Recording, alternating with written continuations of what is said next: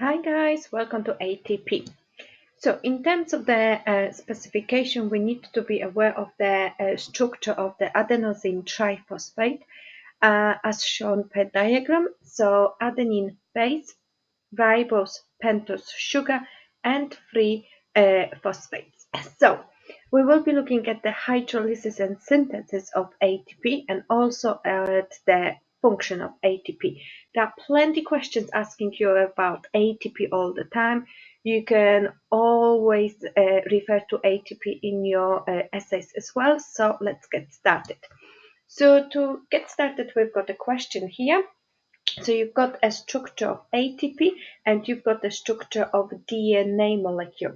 So you need to look at the differences between those nucleotides or similarities. So when you're comparing those, you should come up with the idea that ATP has ribose and DNA has deoxyribose. ATP has 3 phosphate groups, but DNA has only 1 phosphate. And ATP base always is the adenine, but in DNA we've got 4 different bases: adenine, thymine, cytosine, and guanine. So ATP, adenosine triphosphate, is a phosphorylated macromolecule. So plants and animals oxidize organic molecules to make ATP, which is then used as the main energy source to carry processes within the cells. So a single molecule of ATP is a nucleotide derivative and is formed from a molecule of ribose, a molecule of adenine, and 3 phosphate groups, what we've mentioned before. So hydrolysis and synthesis of ATP. What we really need to remember about this is the fact that bonds between phosphate groups are unstable and so have a low activation energy, which means they are easily broken. So if we're looking at the hydrolysis of ATP, okay, it will be hydrolyzed to ADP and inorganic phosphate. Condensation reaction then makes the bonds between ADP joined with inorganic phosphate to give us ATP.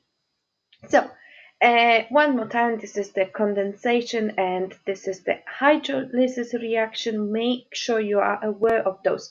So remember, for the condensation you're using energy, okay, because you are creating a bond, but for the hydrolysis energy is released because energy is hiding in between the bonds of the inorganic phosphate. So enzymes then used for the hydrolysis is ATP hydrolase and condensation ATP synthase. Make sure you are aware of the reactions of hydrolysis requires water to break the bond, but condensation will be removal of the water molecule. So ATP as a good source of energy, a really typical question. So we've got 7 model answers here.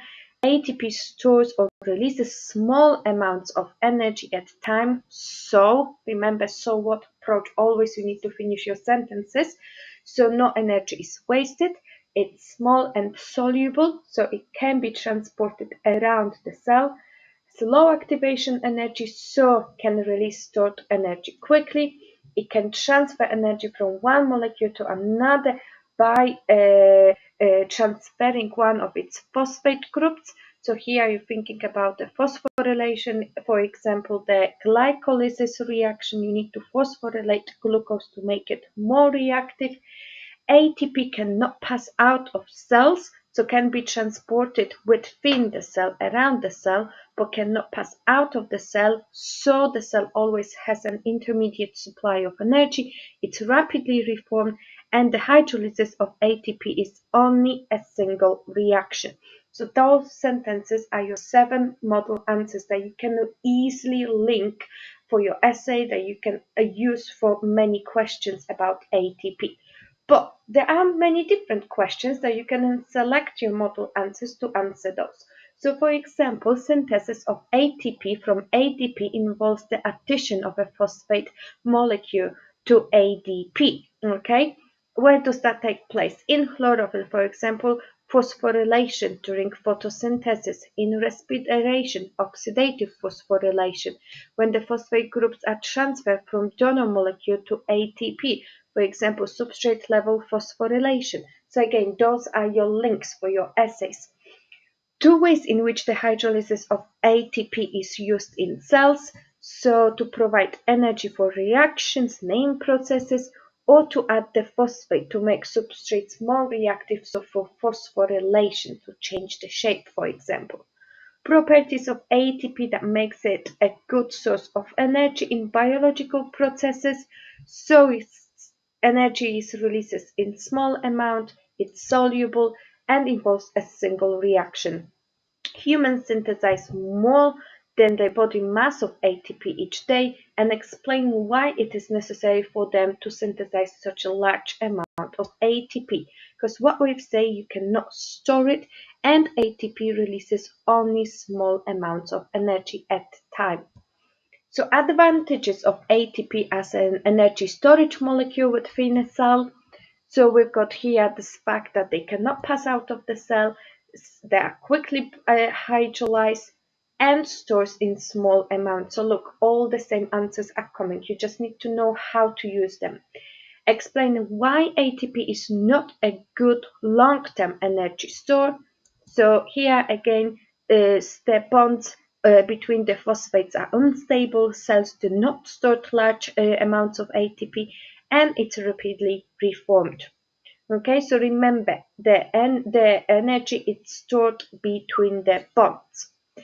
So here we've got the examples of using ATP, so you can use it again for your essay. So metabolic processes, okay, ATP provides the energy needed to build up macromolecules from the basic units. Movement, so we need the energy for the muscle contraction. Active transport, ATP provides the energy to change the shape of carrier proteins in plasma membrane, so molecules can be moved against concentration gradient. So again, carrier proteins only for active transport, not channel proteins. Remember, secretion, so ATP is needed to form the lysosomes needed for the secretion of cell products, and activation of molecules. So phosphates, inorganic phosphate released during the hydrolysis of ATP can be used to phosphorylate other compounds. So for example, glycolysis reaction. Okay.